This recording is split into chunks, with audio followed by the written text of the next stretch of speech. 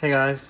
Welcome to the Stylized Asset Suite. Per object lights, auto painterly effects, texture painting, gradients, grunges, ambient occlusion, support for both painterly and anime styles, cross-hatch lighting, nodeless normals painting, curvature, the ability to bake your shader to a single texture in a few clicks, and so much more. Using this add-on saves me so much time while making my projects. And now I'm releasing a totally free version of the add-on, Stylized Asset Suite Lite. You'll seriously regret not trying it out, so download it in the description, and let me show you the magic of this add-on in this video. But before we get started, If you need flashy editing to stay focused or be convinced that this is something that's really powerful, then this video isn't for you. I made this add-on for people who actually want to make good art and are serious about it. let's start off with just a monkey and a sunlight. Click New to make a new shader. Want some light? Just add a stylized light dynamic effect. We'll do anime style later. For now, just switch the blend style to linear so that the shading is more regular. You can play around with the light slider / controller or the sharpen light features just as you want. Want to change the light? Just go down to the highlight settings drop down menu and adjust the light value or the colorize as well, and you can tint it to whatever type of color you want. If it affects the shadow too much, you might have to play around in the light slider / controller to fix that.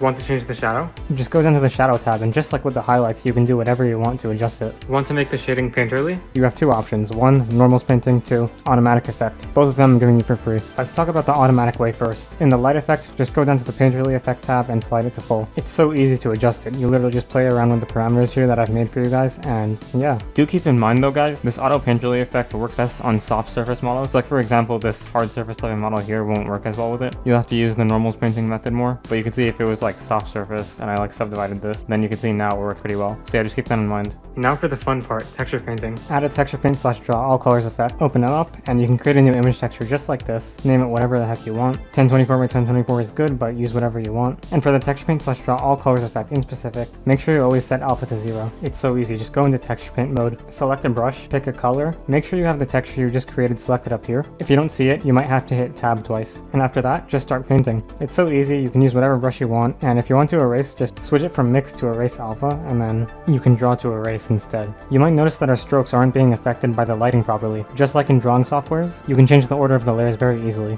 just like this. And now, since our strokes come before the lighting, they'll be affected properly. Just like in drawing softwares, you can slide the visibility of each layer just like this. And yeah, you can have an infinite amount of colors with this effect, which is pretty cool. Want to draw more stuff but on a different layer? Super easy, just add yet another texture paint effect, and literally repeat the exact process that we did before, and you can have a whole different layer that you can draw your strokes on. And once you're done, as before, you can slide the visibility of this layer if you want to enable it or disable it, or have it at whatever opacity you want. Once again, I moved it before the light effect here, so that our object will be lit after the strokes. Want to add another light for just this object? We can add a stylized light per object effect. You'll notice we get a light object that appears, and what you can do is basically drag this around, and it'll just spawn lighting on your model pretty much. Once again, we're doing painterly, so let's switch this to linear. And just like before with the regular stylized light effect, you can adjust the highlight settings, shadow settings, literally whatever you want. There's even a painterly effect for this one, but do keep in mind, it's geometry based, so you might have to subdivide your model more for it to work and look good. These drawings are a bit distracting, so I'll disable them for now. And let's warm that lighting up a bit, why not?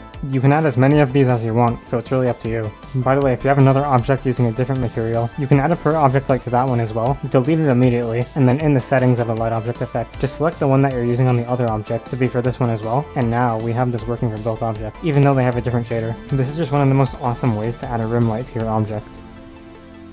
Want to add ambient occlusion to your model? I got you guys covered. Just add an ambient occlusion effect, and it's really intuitive. Just open it up, and you can play around with the ramp slider to try and get a fall off that you like, and play around with the strength as well, harshness. Everything is here for you guys to play around with. But we need some more variety in our model, so let's add a stylized grunge. Just go over and add a stylized grunge effect. It's very intuitive. You just adjust the bright areas and dark areas. You have contrast here, positioning, style, literally everything. To show you guys even clearer what this does, let me add a UV sphere here, and I'm just going to add some lighting to it, and then I'll add the grunge effect after that. I think here more clearly you can see what the stylized grunge actually does. You can see it basically gives a more painterly type of look to the model. You can even adjust the style down here if you want it to be more stepped and harsh in terms of the texture, but it's up to you. But wait, what if we want to add harsher detail onto the model? Za has got you covered. Just add a dynamic texture simple effect, and you can see we once again get an empty. By the way, if you don't see your empty, just shift right click on your model and then shift S selection to cursor, and it'll spawn there. I like to set steps to 1, and then just clamp it a lot. You can play around with the roughness, detail. There's so many settings here that I made for you guys to play around with. Just get it nice and like grungy looking. I'm gonna switch the blend mode to multiply so that it darkens based on whatever color we choose, and you just really easily and then choose a darker color so it multiplies by that. So yeah, pretty cool to be honest. I'll dim it for now and we're gonna make it harsher later when we do something else that's really interesting.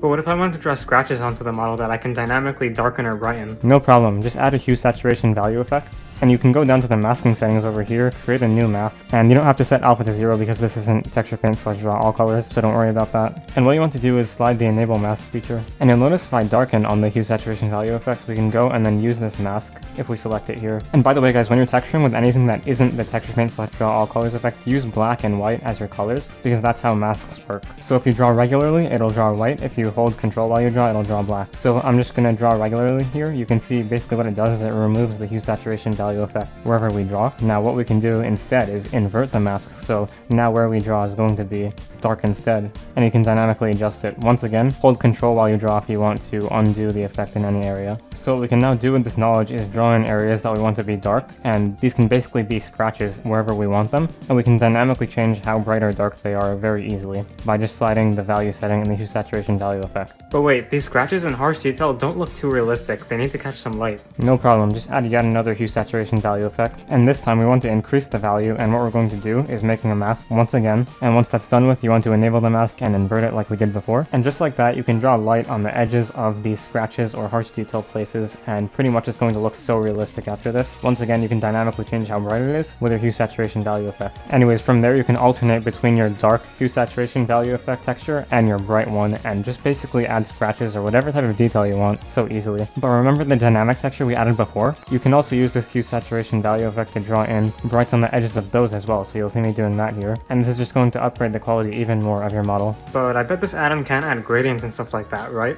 No, you're wrong, it can. I added the spherical gradient version here first, which is only in the pro version, but you guys will have access to the rectangular gradients for free, so I'm going to show you how to do that soon. But for now, you can just see me playing around with the spherical one, which I usually like to use. There's not much for me to even say. You can adjust the blend mode and color, you can distort the gradient to make it more painterly. It's all up to you. If you want to have a very like neon pop type of color, maybe you can set blend mode to screen and use a very high value on the color, so yeah, it's cool. Alright, now for rectangular gradients, which I'm giving you guys for free. It's going to be the exact same thing, except the only difference is instead of being like an ellipse, it's like a rectangle. So if you move the gradient around, you'll see it's kind of just like a whole type of rectangle that's coming onto the model, if that makes sense, just like this. And the settings are going to be exactly the same as before. One cool thing you can do with this is basically use it to kind of multiply the model so that the bottom is darker than the top, and you can create like a nice type of anime style gradient if that's what you want. So you'll see me just playing around with it here, and yeah, that's pretty cool.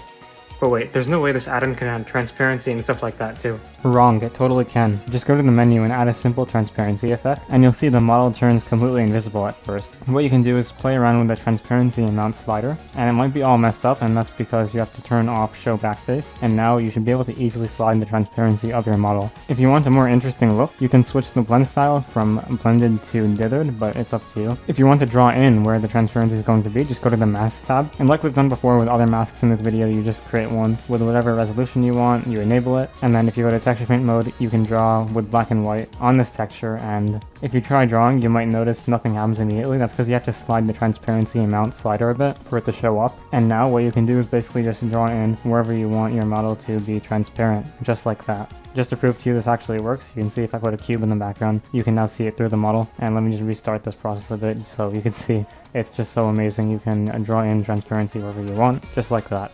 Let's take a quick detour right now and talk about curvature, because I actually just added this new effect. You can see here I have these two objects, no lighting even. If we go down to the curvature effect, we can add it, and you'll see what we get is basically something that says resolution. And what we can do is set a resolution, 2048 is fine. Detail levels, this is something you might have to increase if the curvature doesn't come out looking good. But pretty much just click calculate curvature, and you can see we've calculated the curvature on this model. You can play around with the brightness, the darkness, saturation, hue, spreading, sharpness, all of this. In the pro version, there's also a painterly distort section that you can enable, and pretty much just play around with this to try and get it to look even better. If you don't have the pro version though, what you can do is just add a stylized grunge after, which it's not going to be as accurate, but it will still give your model more of that painterly type of look. Alright guys, now for this object, let's click the add curvature effect as well, make sure it's unwrapped as usual, and make sure that hard surface is checked for an object like this that's just very cubic. So I'll calculate it, and you can see right there we already have a great looking curvature. If you go into the texture paint mode, actually you can see we have a curvature mask generated. One thing that's really cool that you can do with that is go to the pastel brush that I gave you guys, and once again set your colors to white and black, always when you're using this add-on, besides for the texture paint / draw all colors effect. And you can go in and just draw and erase. You can see brightening the curvature also brightens the strokes now, which is just awesome. You can go in with your Painterly smudge brush as well and just go and basically nudge this all together, and honestly it's just amazing. You can still adjust the brightness, the spreading, so I mean this is just insane and I hope you guys take advantage of it. There's not even any lighting in this scene right now, and you can just imagine if you add all these other effects, like how amazing it'll look. Now this next effect can be a bit laggy, but it can be fun to play around with sometimes. It's called charcoal / watercolor. You just add it, and then if you go into the settings, you can open up a texture. For those of you who have the pro version, you can use the textures given in the Stylized textures pack that comes with the add-on. And from there, what I like to do is just increase the overall blend and then decrease the overall strength, which will kind of give the model these painterly looking edges just a bit. If you're going to use this effect, I recommend disabling it until you render because it can lag your scene a bit. But yeah, I mean, this is just pretty awesome, to be honest. You can have these painterly edges so easily. But I'll just disable that for now. By the way guys, just me from the future, if you ever want to make your painterly effect on your model even stronger, what you can actually do is with the painterly effect enabled, so make sure you have it enabled already. What we want to do is go to the Bake Normals tab. We'll call it whatever you want, I guess Monkey Normals too, and then just start Final Bake. And after that, when you bake the normals with the painterly effect enabled, what you can do is then just disable this here, and then go to normal maps, type in the name of whatever you called your normal map that you just baked, and then enable it here in the normal map section. And you can see now, it's the same as we had before, except now we have this normal map strength feature. So you can adjust how much you want the strength of the normal map to be. So you can see I had it set to 2 here. I think like 1.57 is good. Something like that might be cool. If I take my light and put it on the side here, you can see, looks pretty interesting. So yeah, that's just another really cool thing you can do. By the way guys, you might be wondering about outlines. It's actually very easy. I accidentally forgot to tell you about this. Let's say I didn't have this one here. All you have to do to add an outline to your model is go to this object outline effect here. It's available for free for you guys as well in the light version. Just click add outline and you'll see you can increase it like this. For you guys, it'll probably be just like all black. You have this outline texturing feature here too, where you can select a texture of like whatever, and basically that texture will dictate the coloration of the outline. So I like to oftentimes just set this to be completely black like this, but it's up to you. And yeah. Anyways guys, that's it for the painterly free stuff. The next couple effects I'll go over are for only the pro version. So if you don't have that, you can skip to the anime style timestamp, and from there we can continue. Alright, my pros. So let me talk to you guys about another cool effect that you guys have in the pro version. It's the specular reflection effect, and this is basically how you can take your painterly model and make it to be more reflective. We'll switch it to linear because we're doing painterly. Step linear is meant for anime stuff, and you can just play around with the roughness and the shine brightness as well. You can even tint it to a color if that's what you want to do. Play around with the color strength, so it's pretty intuitive. You can enable the painterly effect on the specular reflection as well, and this is just absolutely awesome. You can play around with the roughness then, and you can see we have these automatic painterly strokes on our model, and you can of course colorize this to whatever color you want, so it can just be really fun to play with. Next thing, bounce lighting calculation. So this is honestly one of my favorite parts of the add-on. If we have a plane at the bottom here, or like any objects in the scene pretty much, assuming your model is UV unwrapped, you can just go down to the bounce lighting tab and create a name for your bounce lighting image texture. Set the resolution. The painterly effect is experimental on it, so it might not work that well, so it's up to you whether you want to test it or not. But then you just calculate and then enable the strength. And if you guys don't see your bounce lighting, what you have to do is play around a lot with the sharpness and spreading values. You might have to increase the sharpness by a lot and then also increase the spreading by a little bit afterwards, so that's just my advice to you in case you don't see your bounce lighting working properly. But yeah, honestly this add-on is just like so dynamic and I use it in every project at this point. But what about a procedural brushstrokes effect? No problem. Just head over to the dynamic brushstrokes effect, so you can add it, and you have to decrease the value min and value max, and you'll see you'll get these brushstrokes on your model. You can play around with the settings a lot, and this is just some like really cool effect that you can use to give even extra detail to your model. So I just like to use it sometimes. I feel like my painterly effect on my regular light isn't strong enough, so what I'm going to do actually is just go to the Bake Normals tab, and I'll bake the normals of this model, and then let's disable the painterly effect, go to the Normal Maps tab, and switch it to the normals that we just baked. And now it's basically the same as what we had before, except now we have the strength slider, so you can actually increase the strength or decrease it if you want. So yeah, let's move on to anime stuff now. By the way guys, one thing you should know is if you have two objects that are using the same material, like these two are here, as you can see, they're using the same material, you can click this Make Material / Effects Single User Copy button to basically separate it as a new material, and then this one will be different now. Alright, anyways, let's move on to the anime style now. Alright guys, now for the anime style. Let's start off again by making a new material. You can set it to whatever base color you want. Let's add a light effect. This time we won't switch it. You can play around with the steps to be whatever you want. As usual, highlight value. If you want only 2 shades, which is what I do a lot of the time, you can just set step count to 1 and then play around with the light slider / controller until you get a look that you like. That's usually what I'll do, but for now we can use more steps just because it looks cooler here. As usual, you can colorize the shadow and highlights just like this. With the anime styles, there's also the rim light feature. which you can enable and then play around with, set to whatever you want. And you can see already this just looks pretty cool. Of course, you can still add a per object light just like this, and this time what we want to do is set steps to 1, and you can see just like this as before, colored tune shaded lights. This is something that is very hard to do in Blender, but I've created a way for you guys to do it. So take advantage of this add-on, play around with it, and make some awesome stuff. Alright, so just like before in the Painterly one, you can add ambient occlusion as well, and just play around with it as much as you want. Just be careful with it because it might make your model look less anime style if you use it too much. And of course gradients as well, you got those here. So you can see me adding a gradient, and I want it to basically just go from top to bottom and sort of multiply so the monkey becomes more red and darker on the bottom just a bit. Of course, you can also add a stylized grunge, which is something I like to do a lot with my anime style models, and we'll use a dynamic texture as well to give more harsh detail to this model. Just play around with it, and of course I like to set my steps to 1, just like we did with the Painterly monkey. I'm doing the exact same thing here and nothing different, so you guys can go back to that part of the video if you don't understand this, but honestly it's just very intuitive. Next I'll add a hue saturation value effect so we can draw some brights on those edges. Once again, same exact process we did in the previous Painterly monkey, making it bright here, and I'm just going to be able to texture paint on the parts that I want. So yeah, I hope you guys can see how powerful this add-on is at this point. It's actually existed for almost a year now, but no one's just known about it. So I'm just making this video in hopes that more people can learn about it. You can also add an object outline to your model in this style too. Set it to whatever color or texturing you want, just like before. And of course, as usual, you got the specular reflection effect that you can add if you have the pro version, and just play around with that a bit. You can use the distort settings here and play around with the strength and scaling on it. This will look a bit better for anime styles. Now lastly, let's add some bounce lighting